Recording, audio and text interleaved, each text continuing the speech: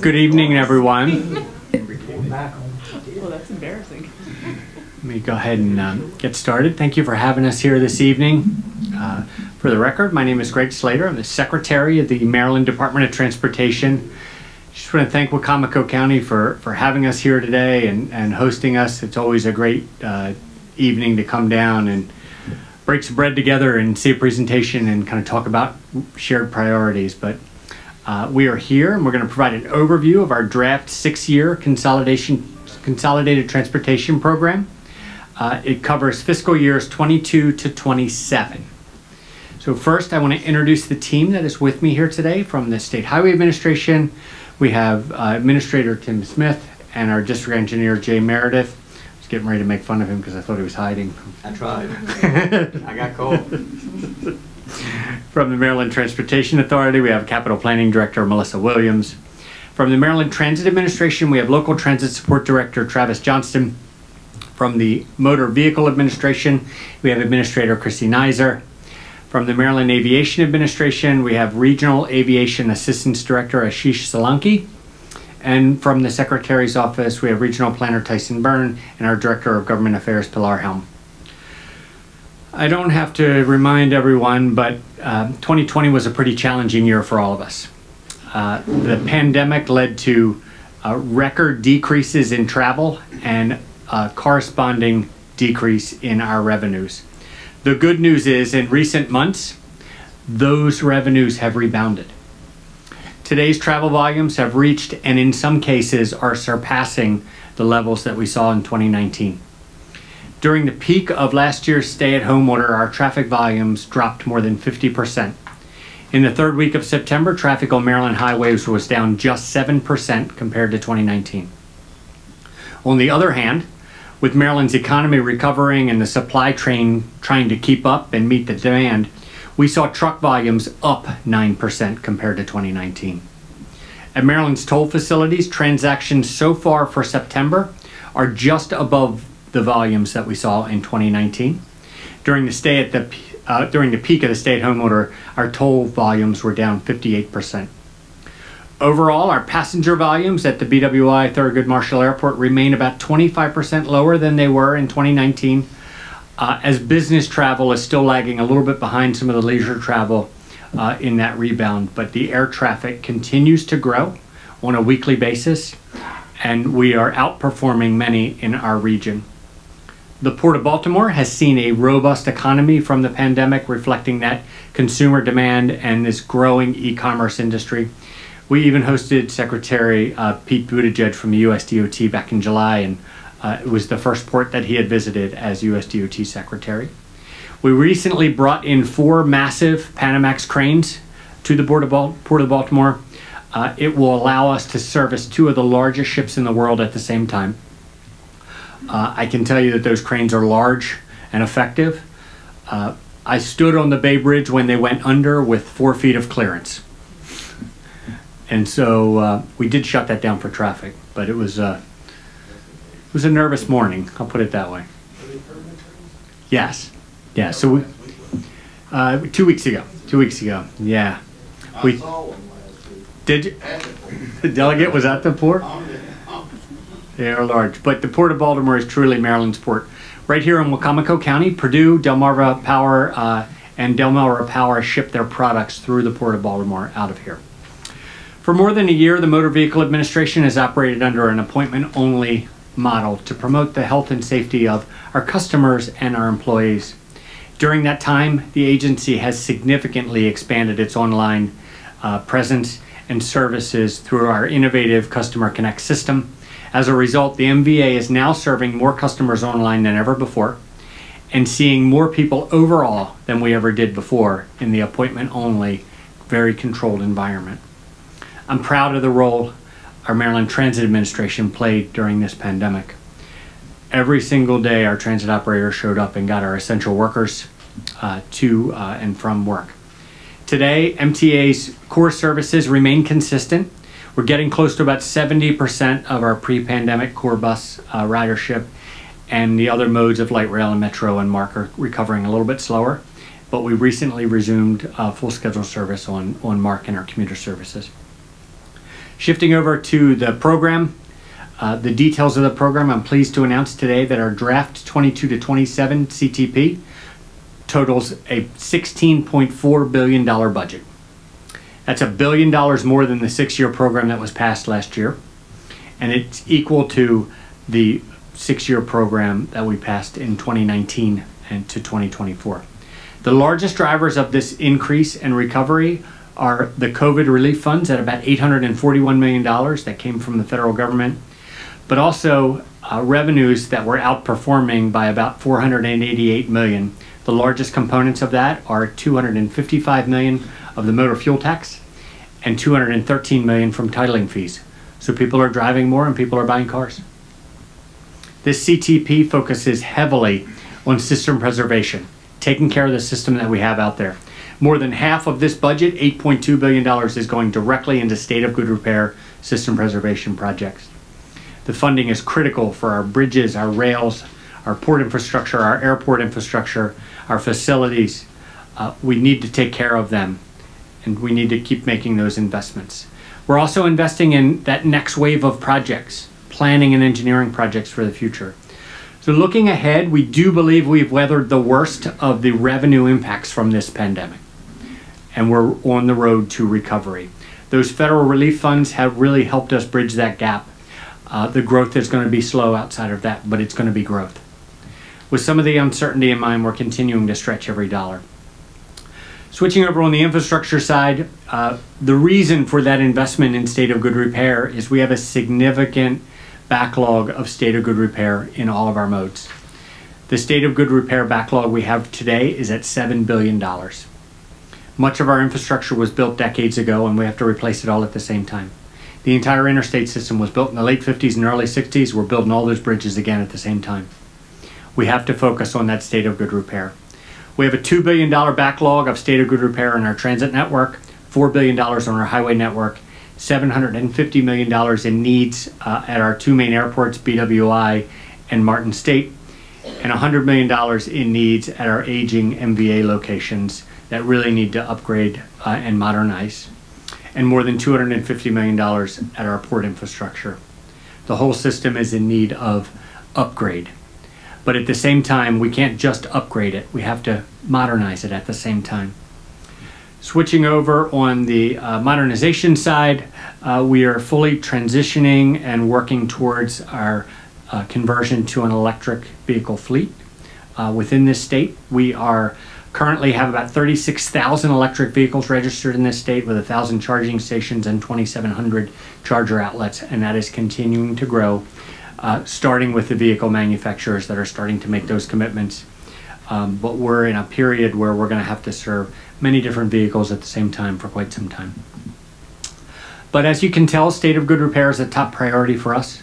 But at the same time, we're going to continue to focus on building intelligence across our system, delivering infrastructure in a way that incorporates technology and growth and future flexibility, safe and accessible mobility choices for all of our users of our system, our pedestrians, our bicyclists, and really looking at that relationship between land use and transportation in our decisions, and establishing that sustainable customer-focused transportation vision that connects our roadway, our transit network, our freight network, our airports, and our ports, all of that infrastructure interconnected. A big part of how we deliver that vision is going to come down to some additional federal investment. I'm sure you've all heard we've gotten some aid packages. We benefited from the CARES Act, we benefited from the CRISA Act and the American Rescue Plan of 2021. We have a tremendous amount of projects that are going to benefit from those relief packages, starting with our dredge programs servicing the Marine Highway into the Port of Baltimore, some benefit for our branch offices at the MVA, investments in the Port of Baltimore, and investments in zero-emission buses at the MTA. We are closely tracking our actions in DC today and hopeful that they will come together and not only continue this continuing resolution to keep the government functioning, but also the investment in infrastructure. So we're hopeful that they're going to come together. They did pass a continuing resolution this afternoon, but unfortunately the surface transportation aspect of that was removed from the bill. And so if the infrastructure bill passes, our transportation program will lapse and they'll have to act tomorrow. we're going to continue to focus on that. Recently, Governor Hogan announced $16.8 million in grants to support bike and pedestrian and trail improvements throughout the state. 2 of those projects are right here in Wicomico County. First, thanks to the Transportation Alternatives Program, the city of Salisbury is going to receive more than $597 million to design 8.9 miles of on-street bikeways in 15 key streets, including some pedestrian crossings along the roadways. Our facilities will be designed to tie into those existing routes and implementation over the next 2 years. And also thanks to our Recreational Trails Program, Wicomico County is going to receive a $50,000 grant to construct 2 stone dust surface trails and trailside amenities for the Pirates Wharf Trail Development Project. We're going to be highlighting those on our social media pages.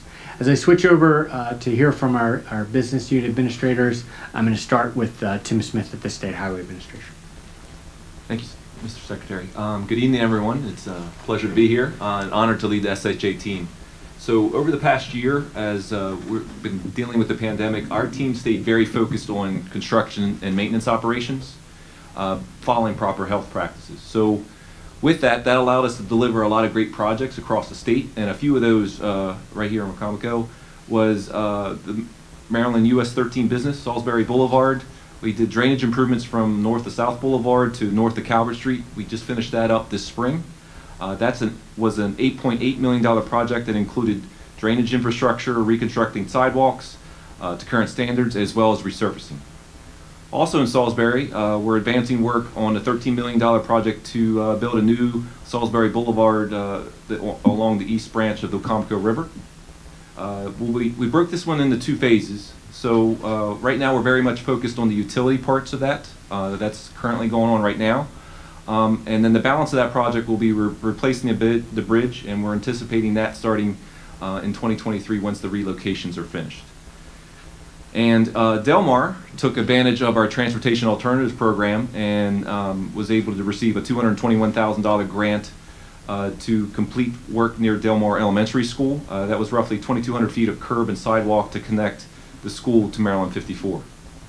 And as the Secretary mentioned, our current CTP budget is much closer to pre-pandemic levels than it was before. So we're very much focused on building our shelf of projects in anticipation of a federal infrastructure funding. So at State Highway, what that really means is 3 different things. We're focusing on asset management, or state of good repair, as the Secretary mentioned, accessibility, and mobility. So what asset management really means in that state of good repair is taking the best care of our infrastructure, our roadway infrastructure as we can, and meaning making good now decisions with a long-term vision and a long-term infinite mindset. So trying to get the best return on our investment across all our assets. Accessibility, that's really about projects about all our users, especially our vulnerable users, pedestrian, bicyclists, those on scooters, as well as motorists. And when the Secretary, he started this under his leadership, and when he was in my role, we developed a context-driven guide. And what that really means is looking at our projects differently, both from planning and design through construction and maintenance. But what it really does is builds flexibility into our designs and allows us to address major issues from a safety and accessibility standpoint while still considering motorists. So that's really a bit of a culture shift for State Highway. We've been very much focused on just rural or urban, and now we have a full context of different contexts we're looking at, from urban core to suburban. And we realize there's pedestrian and bicycle movements in rural and suburban areas as well. So we need to build that into our designs. And I can say this because I'm an engineer, we need to be a little more nimble with our decisions and make sure we're moving forward with considering everyone's context there. But I know looking at those procedures through the lens of the context guide, as well as through a Vision Zero goal, we can make our roadways safer for everyone. Secretary mentioned it, but mobility is really about modernizing our roadways, but building in the ability to use intelligent transportation systems. So it's really about using our existing footprint and being able to safely move more vehicles safer. So we'll be looking at opportunities to use adaptive signals, use additional cameras, sensors in our roadway for queue detection, and as well as speeds, to make adjustments on our roadway to make folks be able to travel safer and more expediently. So in closing, as we kind of navigate both the coming out of the addressing from the pandemic, both from a budget perspective, but also as a mental perspective, we're very much, State Highway will continue to work collaboratively with our partners and stakeholders to maintain a safe and reliable, transparent and transportation system. But part of that is looking at it from a fiscal responsibility perspective from our internal resources. So we're making some adjustments in both organizationally as well as business processes to make sure we're meeting our mission in the most effective way. So thank you for your time, and I'm going to turn it over to our partners over at MDTA, Melissa Williams. Thanks, Tim. This past year, the MDTA made great progress in preserving Maryland's toll facilities and developing projects and studies to serve Marylanders in the future. The Bay Bridge Automated Lane Closure System, the ALCS, is a project constructed for opening and closing lanes for two-way traffic operations on the bridge. The ALCS will enhance the current manual system for motorists by allowing maintenance crews to remotely implement and discontinue two-way traffic on the Bay Bridge's eastern and western shores. The ALCS will include overhead lane use control signals, dynamic message signals, horizontal swing gates, and illuminated pavement markers. Work on the project, such as conduit boring and installation, began in February of 2020 on the eastern shore and January 2021 on the western shore. The ALCS project includes reconstructing and realigning US 50 eastbound in the former Toll Plaza area. In the fall of 2022, the automated lane closure system will be in place in both directions. In February, the Tier 1 draft environmental impact statement for the Chesapeake Bay Crossing Study was made available for public review and comment at baycrossingstudy.com. The MDTA held in-person and virtual public hearings in April, and the comment period ended in May. We expect to identify a selected corridor alternative and publish a combined final environmental impact statement record of decision in the winter of 2021-2022. The MDTA implemented temporary all-electronic tolling statewide in March of 2020 as part of its COVID-19 response, and we made all electronic tolling permanent in August of 2020. Construction for highway speed all-electronic tolling on new gantries and the removal or partial removal of the existing toll plazas is underway at the Fort McHenry Tunnel, JFK Memorial Highway, and the Nice-Middleton Bridge. A study is underway for the I-895 Baltimore Harbor Tunnel Toll Plaza and interchange improvements, which will also allow MDTA to bring highway speed all-electronic tolling to the Harbor Tunnel. The MDTA launched Drive Easy MD, the new home for all things tolling in Maryland. The April launch of Drive Easy MD includes a new website, web chat, customer call center with expanded hours, text notifications, and more. Customers can now pay their tolls with EasyPass, pay-by-plate, or video tolling. EasyPass Maryland customers continue to receive the lowest toll rates with savings up to 77%. More features such as additional vehicle classes with lower toll rates and a mobile app are coming soon. Lastly, major ongoing statewide projects also include the $1.1 billion I-95 Express Toll Lanes Northbound Extension Program to relieve congestion and improve travel along the I-95 corridor northeast of Baltimore. Construction began in May on the major project to widen northbound 95 between Maryland 43 White Marsh Boulevard and Maryland 152 Mountain Road to make way for the extension of two northbound express toll lanes. The extension is expected to open to traffic by 2024 up to 152, with the full extension to north of Maryland 24 open to traffic by 2027. Thank you, and I'll turn it over to Travis with MTA. Thank you, Melissa. Good evening. MTA is one of the largest multimodal transit systems in the United States, operating a local bus and commuter bus network, as well as light rail link, metro subway link, MARC train service, a comprehensive mobility paratransit system, and by supporting the locally operated transit system statewide. The agency's goal is to provide safe, efficient, and reliable transit across Maryland with world-class customer service. The COVID-19 health crisis highlighted the critical role transit plays in connecting the region's residents to employment, healthcare, education, and other essential services. MTA makes a significant investment in transit in Wicomico County by providing $5 million in operating and capital grants to the Tri-County Council of the Lower Eastern Shore to support shore transit. In response to the COVID-19 pandemic, the Tri-County Council of the Lower Eastern Shore will receive $8 million in federal relief funds to support transit operations and/or capital needs of the county as provided by Shore Transit. MTA is preparing for the future of transit and is currently undertaking the first 50-year statewide transit plan. The draft plan is expected to be available for public comment by the end of 2021. Building upon existing regional and local transit plans across the state, the plan will outline a 50-year vision for transit in Maryland and help define transit needs across the state for future generations. We look forward to continuing to work with Wicomico County and stakeholders across the state to develop this long-term vision and framework for coordinated transit service in Maryland. Thank you. I will now turn it over to our teammate, Chrissy Nizer at MBA.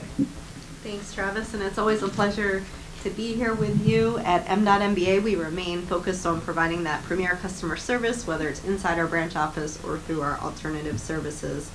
As the Secretary said, our branch offices do remain appointment only. However, we've greatly expanded the capacity, and frankly, in some locations we're greater capacity than we were when we had the walk-in transactions. But our online and kiosk services obviously remain a critical part of our growing business and how we serve Marylanders statewide. I will say the last 18 months with all the challenges have enabled us to kind of look at our operations in a different way and figure out are there better ways to do things. I would like to thank the members of the legislature for helping us with some of those things where we needed to change the law. So now you can renew your license a little earlier. It used to be only 6 months in advance, now it's 12 months. Obviously helps our military, some of our students, folks that may be traveling out of state to take that action early. Also, if you're over 40, you need that vision certification every time you renew, even if you renew outside the branch office. That used to be good only for 1 year. You know, a doctor signs off, they can either do it by the form or they can submit it electronically. That's now good for 2 years, so gives you a little bit more of an opportunity to be able to take advantage of our mail-in service or online service.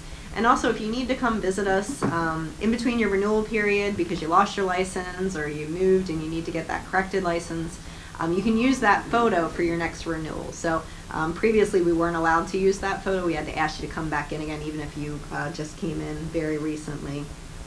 So we are doing more transactions than ever outside of the branch office. In fact, when we look at the stats from March to August 2019 compared to this year, we're up 45%. So that just gives you a sense of how significant the changes have been. Part of that is because of our IT modernization project called Customer Connect. We deployed our vehicle project in July of 2020, and our driver licensing system will be deployed in December of this year. So we're really excited about the changes coming with that. At full deployment, the Customer Connect system will give us that 360 view of the customer, so the customer will have the ability to log on to their own account, see anything related to their MBA business, the status of their license. If they're a commercial license holder, they'll see that medical certificate, whether it's valid or not, or whether they need to get it up to date. All the information about their vehicles will also be in the same place. So it really puts a lot of information at the customer's fingertips. So we're excited about that. All real-time updates, not some of these batch updates that we've done in the past. And so we think that this will even take us forward from a customer service standpoint, but we're also looking at security issues. We know we have so much information on Maryland residents. Currently, your SoundX number, otherwise known as your driver's license number, it's based on first letter in it, last name, and date of birth. And as always happens, people figure out what that formula is, and they create websites that try to allow them to guess what your SoundX number might be. And we recognize that that number is not just used for MBA business, it's also used for many other things. So starting in December, when we roll out the new system, you'll get a new number. The first time you interact with us, it'll be a Maryland ID, start with MD. It'll be randomly generated, so there's no way for somebody to try to figure out anymore what that is. So we think that's a nice step forward from a security standpoint. Also, for our commercial driver's license holders, currently their license expires every 5 years. Once we go live in December, they will have an 8-year license expiration just like the rest of our licensees. So obviously always looking at making it a little bit easier for them. I know Real ID has been a topic over the last several years, so just wanted to give you an update there. We're really proud to say we're 82% Real ID compliant in Maryland, which is actually one of the highest percentages in the country. DHS has moved back that deadline because of COVID, so that's now May of 2023, but regardless, we're in really good standing with that, and now that we have that additional time, it gives many more Maryland residents the opportunity to come in just during their normal renewal cycle and provide documents. In addition to our customer service focus, obviously highway safety is a priority, as it is for many of the administrations, and as the Secretary alluded to, I mean, the traffic was down 50%, but the fatalities were the highest since 2008, really alarming things that we're seeing on the roadways with incredibly high rates of speed and dangerous driving behaviors, and so it really caused us to redouble our efforts and also just make sure we're taking into account the new norms we're seeing out there and trying to address those issues along with our other partners, including law enforcement. I am happy to say that Governor Hogan did announce some money that's coming here directly to the county, $150,000. So it'll go to law enforcement and other organizations directly to address highway safety.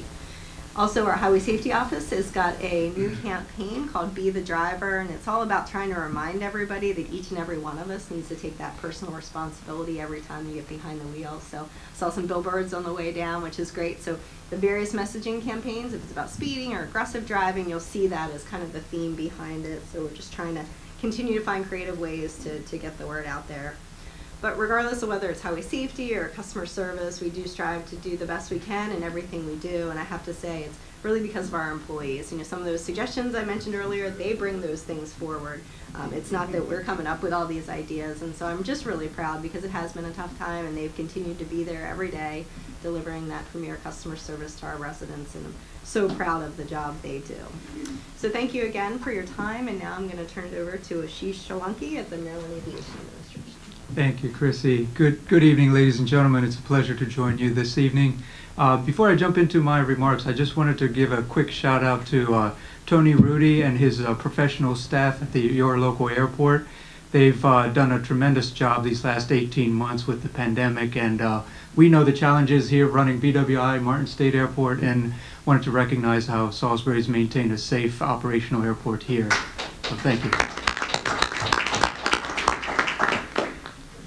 So here at MAA, we've throughout the pandemic, we have collaborated with state, federal, as well as public health officials and our partners to ensure safe, healthy airports for our customers and employees at BWI Marshall and our Martin State airports. Our airport community remains focused on providing safe and healthy travel to our customers. The strong recovery that we have experienced reflects the confidence that our customers feel with the safe, comfortable travel throughout. In fact, the recovery at BWI Marshall leads the region with growing passenger traffic and new airline service for the metro area.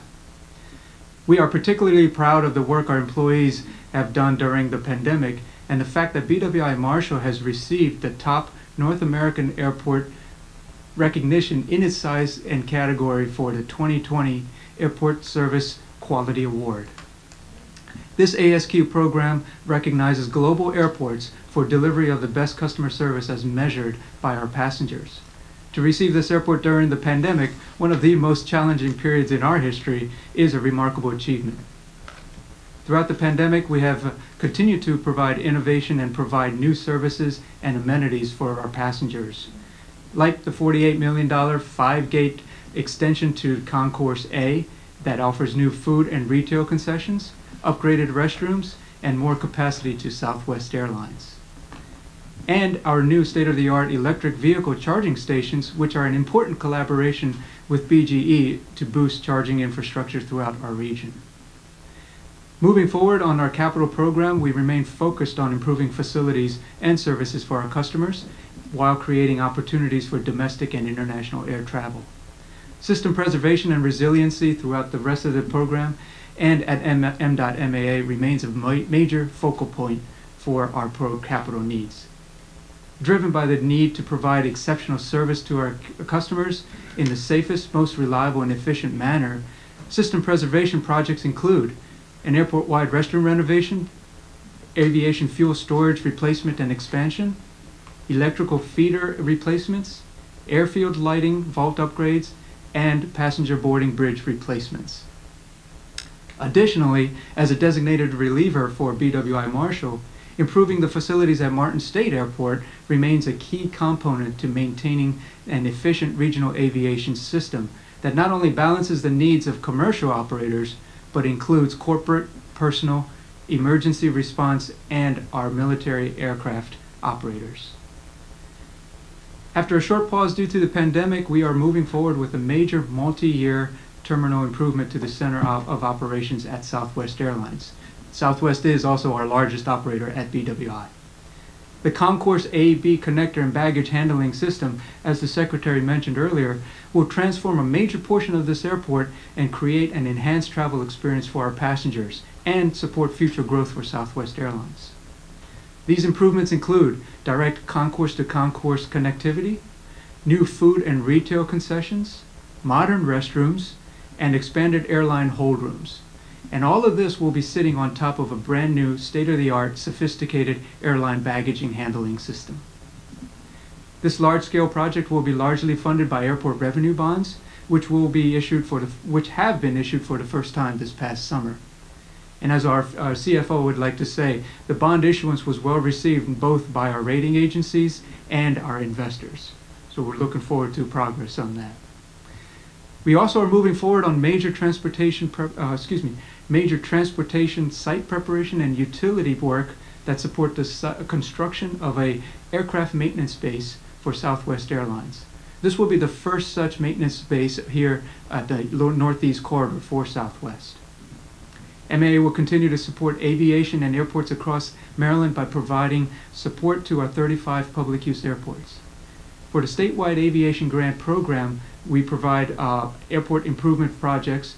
MAA intends to administer $1.6 million in grants during fiscal year 22. Salisbury Regional Airport will receive $70,000 this year in state aviation grant assistance for their aircraft rescue and firefighting tools and equipment associated with the new apparatus, which I understand Tony has an opportunity to shake it down at the airport recently. So in closing, as the global industry continues to recover and rebound across MAA, across the state, and certainly across the country, we are working to provide excellent service for our customers. We remain committed to excellent service and convenience for our customers, both at BWI Marshall and Martin State, and again, across the state of Maryland. And now it's my pleasure to turn it over to Transportation Secretary. Greg? Thank you, Ashish, and thank you to the whole MDOT team for the presentations today and the opportunity to discuss our 6-year budget. So we're happy to take any questions that you may have. If I may, Delegate Otto, I want to recognize Jay Meredith, our regional engineer, and the good work that he does in the snow removal and keeping our streets safe. But I am concerned about noxious weeds and the control of them in the roadways. I mean, we've had some challenges with the gas pipeline going in and this, that, the other, what you could do mowing and this, that, the other. But I mean, Johnson grass is still a concern, and then there's other noxious weeds that we as the state need to be cognizant of that we're distributing to the challenges for our agricultural communities. I want to recognize that. Thank you. Well, I guess I messed the television up, but I had a couple other things too, but I want to recognize him. He's got a fine crew, and, Sure. and you got a fine staff to. We do. We have a great team, and I will tell you that I've been working pretty closely with Secretary Bartenfelder on the noxious weed issue and just trying to find the right solutions for that. So we do hear you on that issue. Ms. Nizer, thank you for being here. You have a good people here in the Salisbury office as well, but it is challenging. When I went in there a month or so ago, that there was only one kiosk working out of 5 that they had there. So yeah, I get the I mean, I wasn't asking for help or this, that, and the other, and they were willing to help me, but but I didn't have an appointment, so I couldn't get a card to go up to the next teller. But it is an unusual occurrence, and actually since COVID I get daily reports on branch operations. I'm familiar with exactly what day that was. It was quickly sent to the IT team to ask why we would not more quickly intervene when there were that many kiosks down. So yeah, I mean, we do look at those operations in a pretty detailed way. And also personally, my brother has a motorcycle and he's not got his renewal notice because you said he didn't have insurance, and he's provided that he does have insurance, and he doesn't. I told him to go to the kiosk was his best opportunity for the least path of resistance. So yeah, but I think the computer's spitting out a lot of bad stuff. Well, we'll need to make sure the insurance company will actually need to verify the insurance. Oh, so let me get this one in. But It probably is, and I don't know how to cut that thing off.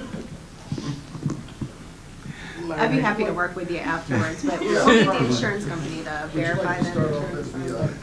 I'll work with you on that. Yeah, I'm Larry Dodd, Wicomico County Council President at this time, and I want to thank the Secretary of the Maryland Department of Transportation and the entire state staff that came down to assist. And on behalf of Wicomico County Council, thank you, and the citizens, thank you for attending. I don't have much to say. I did want to say something, and the delegate reminded me I had to go get my motorcycle license at the end of January, and there was a long line at the DMV, and there was a lot of elderly people standing out in the hot sun, and it was almost 100 degrees out there. And if you could put up a tent, if that ever happens again, for shade for these people. But other than that, I want to thank you for all the projects that you've already completed and some of the future projects, because anything that benefits the quality of life of for the Wicomico County citizens and our visitors, thank you very much. And every day I went out for Bike Week between the Shorebird Stadium and Ocean City, and I saw a lot of DOT trucks out there, so I want to thank you for all the assistance. There was a couple bad accidents out there, and they were assisting, so thank you for everything you do to make Route 50 safe, so thank you very much. Thank you, Mr. President. Good evening. I'm Senator Mary Beth Carrozza, and I first want to thank you, the whole MDOT team, for coming down. What I find extremely valuable, it's an opportunity for us to thank you in person, because we bring numerous constituent concerns and questions and complaints to you, and you are always responsive. Sometimes we have to, tell you the bad news, but what I always find is that there's a response and a commitment, starting with the governor and his whole team on constituent service. I also wanted to note, and wanted to say this in front of the president of the Wicomico County Council and the other council members that are here. One thing that we find very valuable as the delegation is the interaction that we have right before the public meeting. And why that's important for all of us, it does allow us to have that interaction on the priorities.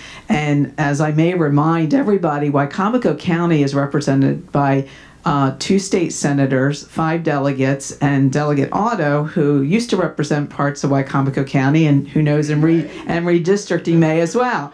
So and I also, Delegate Carl Anderton, who could not join us tonight, did want me to send, his regrets as our chair of the Wicomico County delegation.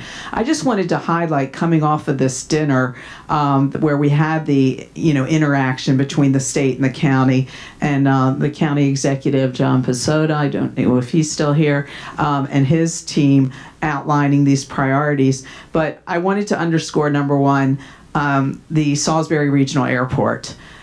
You go on record. It's exciting what's going on out there. There has been a great deal of effort and planning to prioritize the projects that are brought to you. We're excited about the drone center and moving forward with that. So obviously the runway extension becomes a priority. Having FEMA as a site at the Salisbury Regional Airport is a priority. So wanted to just underscore the request that you heard earlier. On the road safety projects, I really appreciate the fact that in the presentation tonight we were underscoring the safety issues, and for you to hear about the safety issues with the truck weight station, with what's going on with the Salisbury bypass and those merges. And Warwick Community College, you heard Councilmember Holloway really stressed, it's exciting what's going on at Warwick with the groundbreaking of the new Applied Technology Center, but we are really seeing a lot of activity traffic-wise that I think we do need to address. And then also appreciated the fact that we had our municipal priorities outlined as well. So along with the two that I interact the most with, Jay Meredith and Christine Nizer, personally want to thank you both. You're hearing about constituent service. That's our top priority as a delegation. I know it's your top priority for Governor Hogan. And anything that we can do, even with that first person that greets people at MVA. I can tell you with my 82-year-old parents, if you just have somebody that greets them in a nice way, tells them it might be a little bit of a wait, but just, direct them and greet them and are kind to them, that just cuts through so much of it. And I think that's what you're hearing with some of the specific issues that have been brought up tonight. So again, I wanted to take this opportunity to underscore the priorities you heard earlier. So that's my request. And then also to publicly thank you. Thank you. You didn't leave much for the rest of us, so thank you. Delegate Wayne Hartman, I too want to thank you for being here, and kind of echo what the two previous people had said.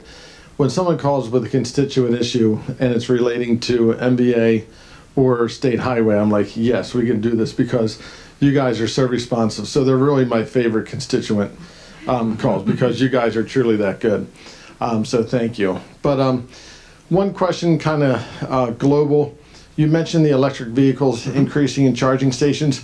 What are you doing, thinking in the future with the deficit that's going to create in the funding with electric vehicles and the disparity between what a traditional gas vehicle or diesel vehicle pays compared to an electric vehicle? Sure, this is a national issue, but you can very clearly see fuel efficiency in vehicles going up, more electric vehicles, the price of what we do in terms of infrastructure going up, but the revenue's going down because the vehicles are more fuel efficient. So I think there's a growing kind of concern about what's the model for funding in the future. So there's a few kind of pieces that are being debated around. I do want to say first, I'm not supporting or not supporting any of them as I say them. Come on, you can speak on this. but there are a few. Some of them are more on the freight side, by putting kind of taxing on the freight movements and those types of things, and then coming that back through the consumer goods. There's another option that some groups are looking at in terms of paying per vehicle miles traveled, those types of things. What Virginia did was actually took.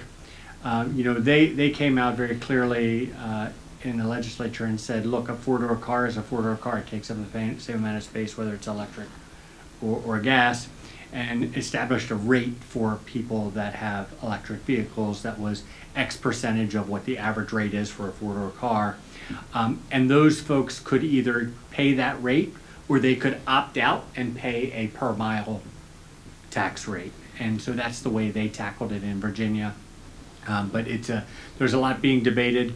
There's a group right now, the Eastern Transportation Coalition, which is essentially all of my counterparts and myself from Florida to Maine, including Georgia and Tennessee and Kentucky. And so we're doing some pilot work. Essentially, what we've done on the vehicle miles traveled side is gotten some grants from the federal government, and then have been doing data collection. So we have this little thing that you can sign up for the pilot program and kind of plug it into your car, and we'll send you a statement every month that says, under a vehicle miles traveled program, you'll pay X amount, you would have paid X amount, and this is what you paid in gas tax based on your fuel tax.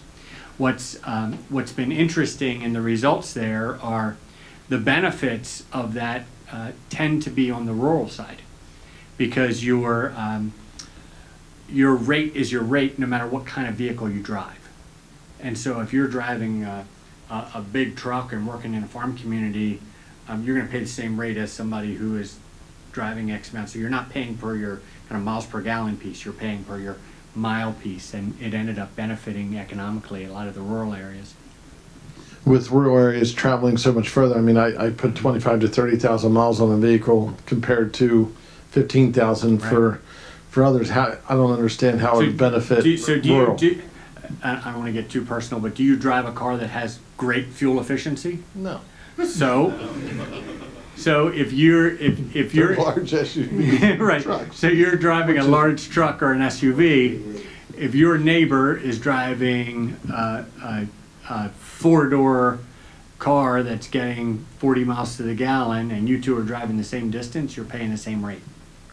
So you're not paying based on your fuel efficiency, you're paying based on your mileage. So that's doing away with the gas tax. Yes, it's more on the vehicle miles traveled side. Right. And that's just kind of a research program that's happening out there today. Okay, We'll never be able to replace it, something Right. that's going to be added to. Yeah, and I think, what's going to be interesting is, so we as a state have raised the gas tax, several years ago, when it was a very tough lift for many in the legislature, and so the federal government has not changed their rates in many, many years, and so it's a big debate in DC right now. Yeah, remember my original question, it was about the disparity in electric vehicles not paying towards. They're not. Right, so I think we've gotten off track from that, so I'll go back to my original. Sure. But and I'll put on the record, I'm not a fan of the pay per mile kind of thing. So, secondly, MBA, we talked earlier, still by appointment only. I mean, so many people go there. I haven't been there myself. See that it's appointment only, turn around. It's not, people don't go to the MBA very often in their life, so it's still like surprise to them news. If we can get those offices open, on a normal basis as soon as possible, I think it would be so many other people are operating in COVID. I don't understand the delay in returning to normal. I think we need to get back to normal. So if you could.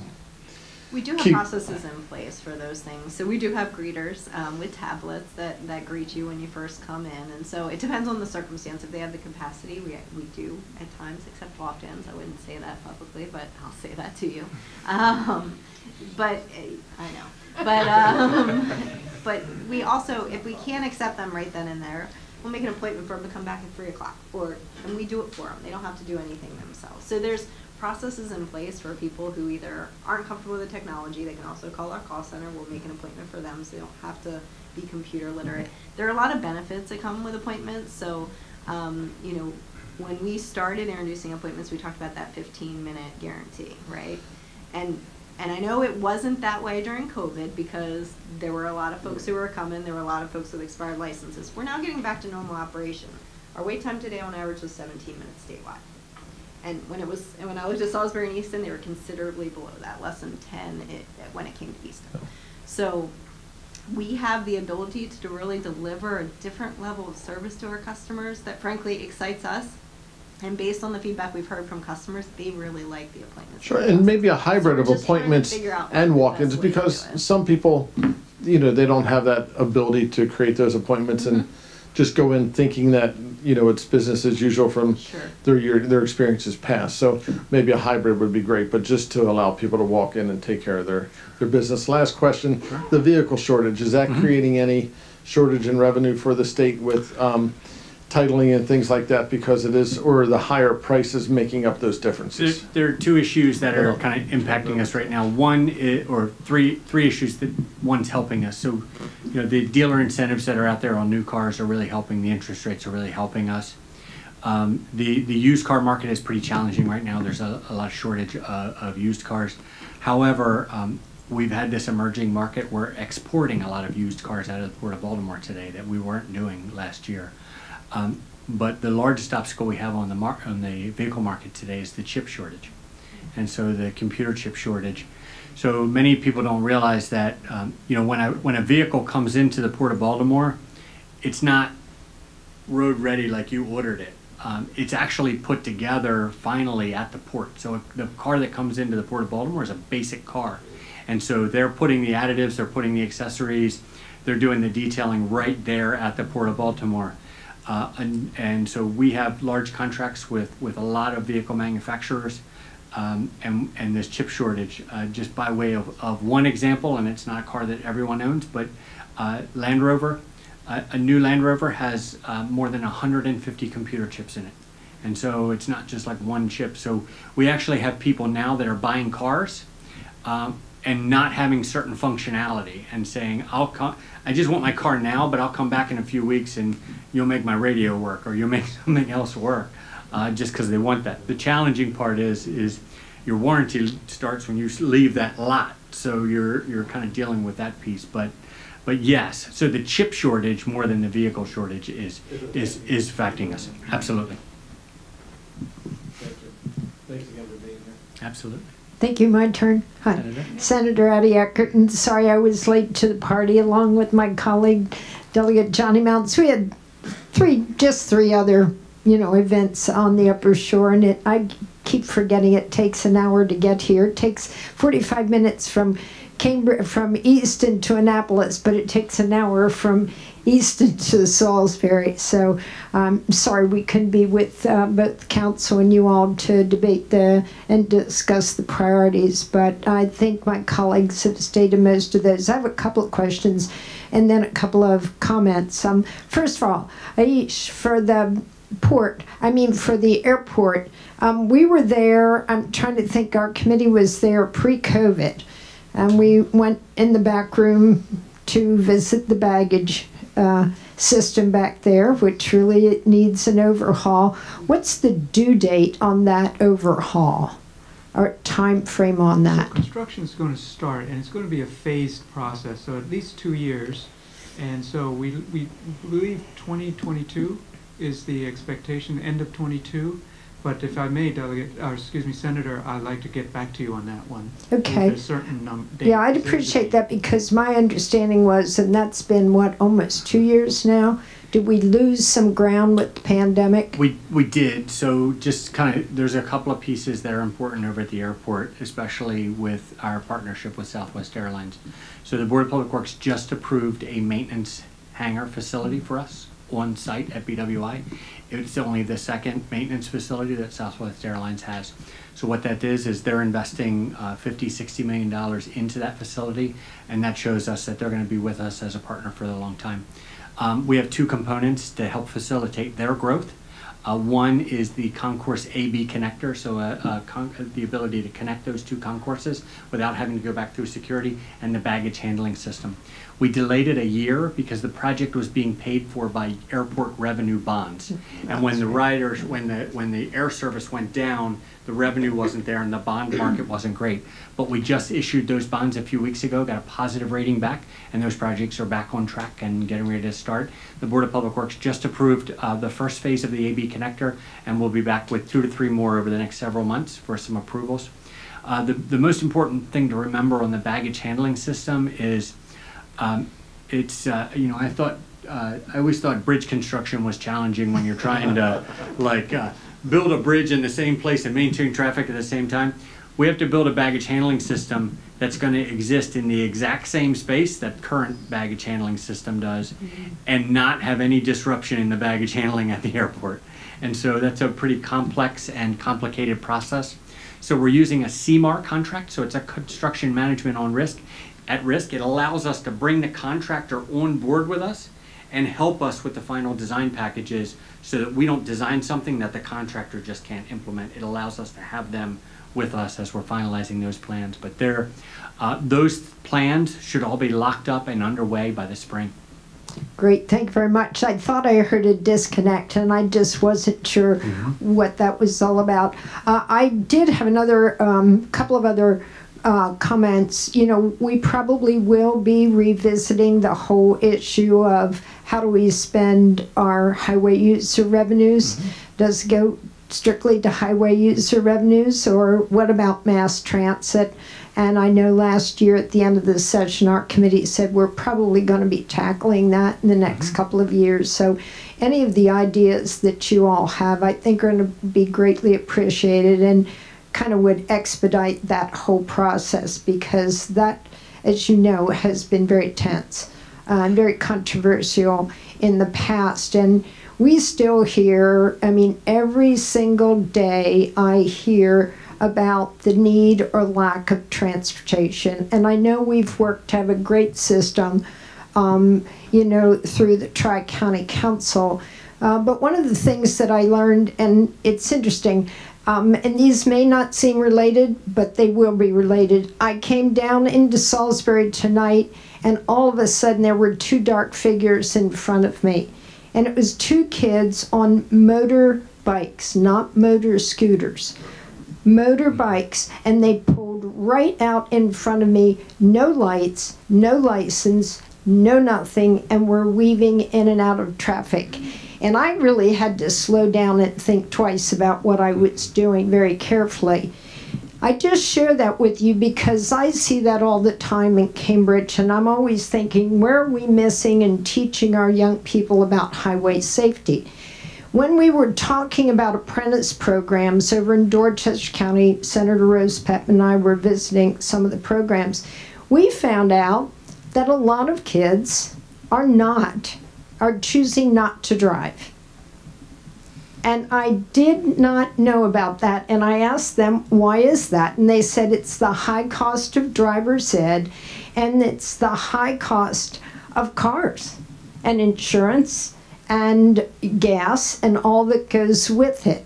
I just share that with you because I think that's kind of unfortunate in a rural area when we want to get kids connected to jobs, and we want safe motorist on our highway, and you do want people to have that skill. I think that's a very important adult skill. So we may need to rethink that, and you all may be able to help us with that as well. It is. I know. Well, I mean, I'll speak from experience. My youngest daughter is 20 years old, does not have a driver's license. Right. Has no desire to drive. None at all. No desire to drive at all. And she just never even thought about it. And yeah, we didn't pick it up. Somebody said, you know, school's in today, where are all the cars in the parking lot? And the teacher said, kids don't drive. What do you mean, where are all the cars in the parking lot? I said, well, this is a rural area. How's everybody get to school? Well, that's a whole other subject of whether kids get to school or not this year. So I'm just putting it on everybody's radar screen. But I just wanted to thank you for being very responsive. Mr. Meredith is always super about that. When we need help with ditches, he's there. When we need help with negotiating right-of-ways, he's there. So, you know, you really do have a top-notch staff and are very responsive to us, and we deeply appreciate that. So we want to make sure going forward with all of our legislative and budget hurdles, I know there is a surplus, but, you know, it's here today, gone tomorrow, and not in the trust fund. We've got it all allocated. I know, yeah. So thank you all very much. Johnny? Transition, I forgot to mention, thank you for your effort last week to all the counties between the Bay Bridge and Worcester County. Absolutely. Thank you for the effort between the Bay Bridge and Worcester County during H2OI, the event that I think everyone is aware of that lives on the shore and beyond. You shared some numbers earlier that were remarkable. I don't know if you have... Very successful operation for us. So just those of you who are not familiar, we had some challenges in Ocean City with H2OI the last several years. And so we worked very coordinated with all the local law enforcement officers. What we did, and Administrator Nizer, through the Governor's Highway Safety Office, we administered some grants to the local law enforcement agencies between the Bay Bridge and here, and had enhanced patrols looking for, you know, unsafe vehicles, those types of things. But we pulled multiple intoxicated drivers off the road headed to Ocean City, and we had one or two drug arrests.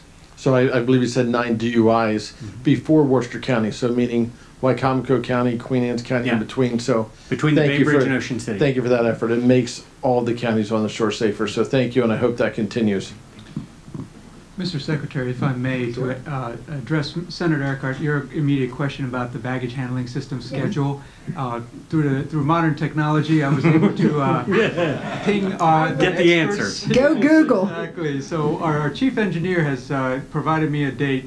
End of 2025 is the correct date of the full project completion. Operational. That's when upper level and the baggage handling system exactly will be operational.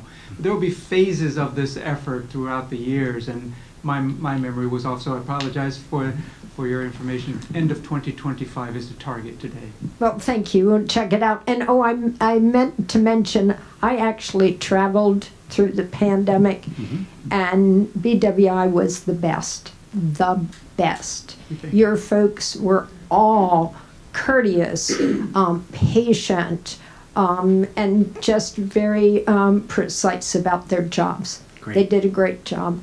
Thank you. Thank you. We'll be happy to pass that to the right people, with a lot of hard workers. And I went Thank you. to several airports, and Thank they you. weren't always efficient as you all We'll were. definitely share it. Thank you. And I apologize for being late with Senator Eckert. We got jammed up. And to the county council, thank you for hosting us. And it's rude not to be able to attend, but it's tough when you got to be in multiple places at the same time. I wanted to make sure to get here tonight to see the team. I have not had an opportunity to say hello since all this pandemic started. And you know, everybody's saluting you and thanking you. I want to add myself to that. I know there's between Jay and Chrissy, I think all the phone calls I've had to make directly to them during this difficult time, and they've been quick to fix, you know, all of our problems. You can't fix them all, and I haven't heard anybody mention Pilar's name either. And you know, yeah, she's been through a heck of a year also. So I don't think I'm talking about you, singing your praises. And I don't want to open up. You know, I missed the presentation. I have the booklets, and I appreciate the investment in Wicomico County. You know, we've got some big things going on here. But I just have most of my issues I work with are constituent issues, and for the life of me, I don't know the answer to this question, but. I know driver's licenses, your driver's license currently has to be valid. Your vehicle registration they have to be valid now, right? I was a little confused because we've gone through. I'm glad we gave some deference and allowed people to extend, but that time period is over. They need to have everything up to date now. Is that correct? There's only one small extension, and that's actually covered by the federal government, and it's for some CDL holders with their medical certificate card. But even that is, the dates are shifting back, so it's really only people that expired within the last 4 to 6 months that they get an extension. But everything else is required to be valid at this point. And then I think I read somewhere in the past month that, is it true? Is the red line back? Has that been revived through some federal investment in Baltimore City?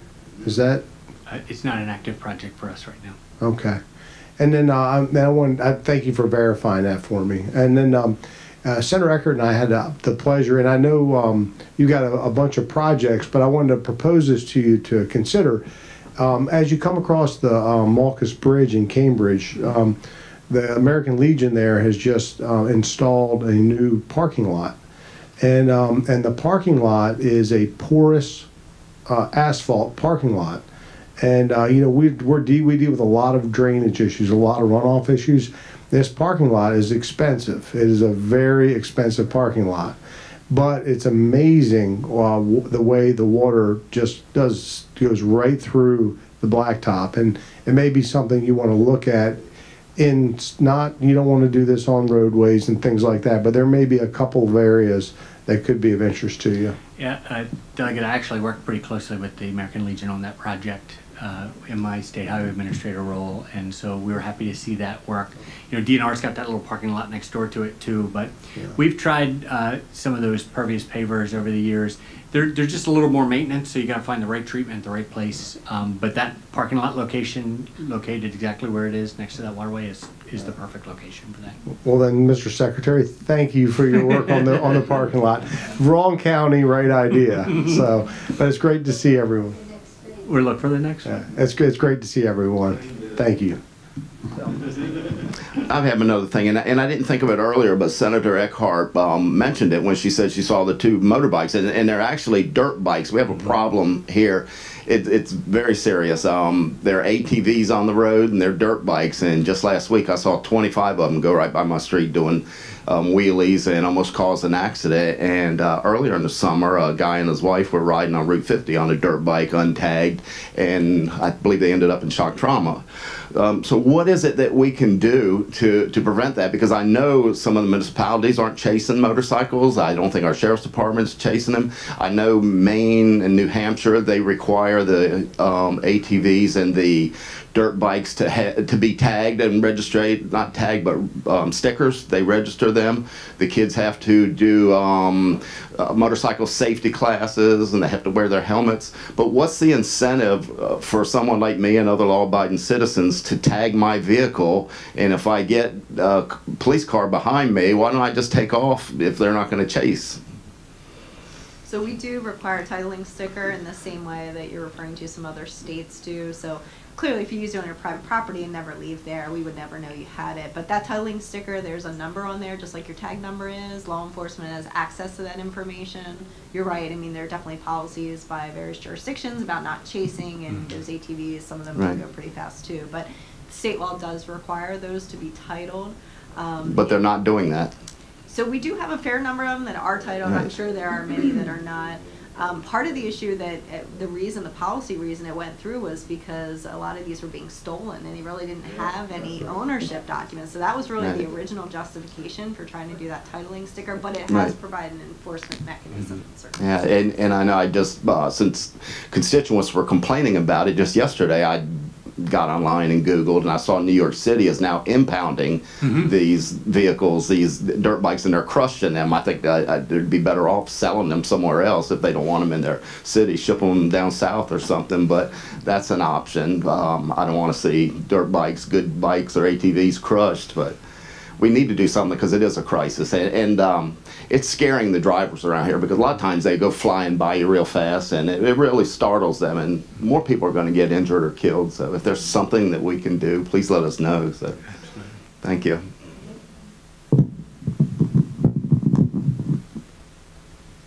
Thank you. Any further questions? Members of the public, you're welcome to ask any questions. Great. Thanks for having us. Thank you again.